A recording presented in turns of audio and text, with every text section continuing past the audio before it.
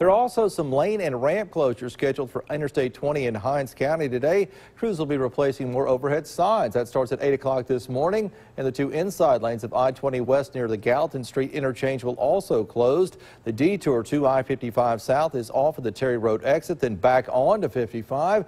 Then at some point, all the westbound traffic on I-20 will need to be stopped so crews can switch the inside lanes to the outside lanes. That's work depends on Mother Nature, though. And